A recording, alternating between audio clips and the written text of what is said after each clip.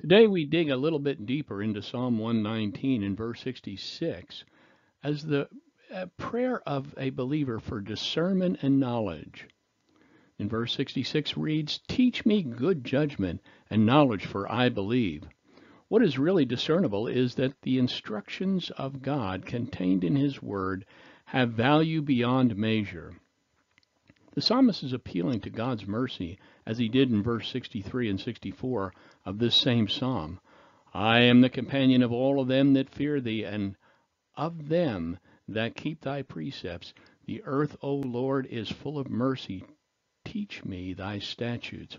Once again, the psalmist again pleads for instruction in the good judgment and knowledge of the Lord. And by the way, our Lord is always ready to confer good judgment that will meet our needs and perhaps most of our desires. The psalmist believes that his heart is right and therefore seeks to have a mind that is aligned with God's will. He is convinced in his heart that the words penned on the scrolls and later translated to our Bibles are the words and the will of our Creator, and that the precepts contained therein came directly from the Lord.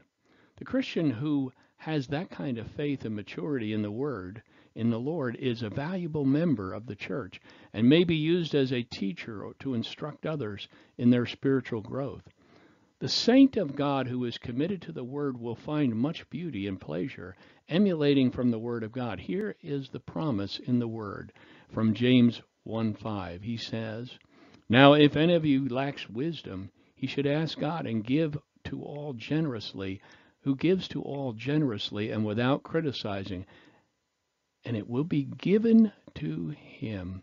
The wise countenance will naturally affect others who similarly believe and have applied their faith to their lives, since it is only the spiritual man who is able to discern the things of God. At the instant of rebirth, we are all given His Holy Spirit and a complete change in the characteristics of our old nature. God's Word says in 2 Corinthians 5:17, "If anyone is in Christ, they are a new creation. Old things have passed away, and look, new things have come." And yet the mind still contains traces of our old inherited nature, which requires the Spirit's work in God's renewal plan, changing the way we think, thus bringing our minds into agreement with the new nature.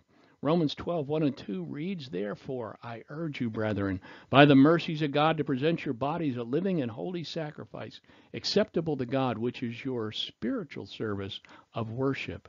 And do not be conformed to this world, but be transformed by the renewing of your mind, so that you may prove what the will of God is, and that which is good and acceptable and perfect."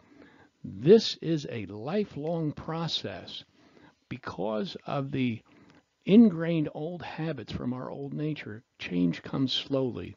For this renewal to happen, we must have a faith in the accuracy of God's Word, as well as the promises contained therein. We must believe that God's Spirit has fully communicated God's legislative will on the governance of His church.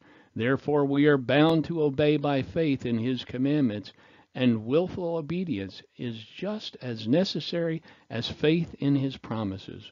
We must also keep in mind that consciously violating God's commandments carries with it the wrath of God.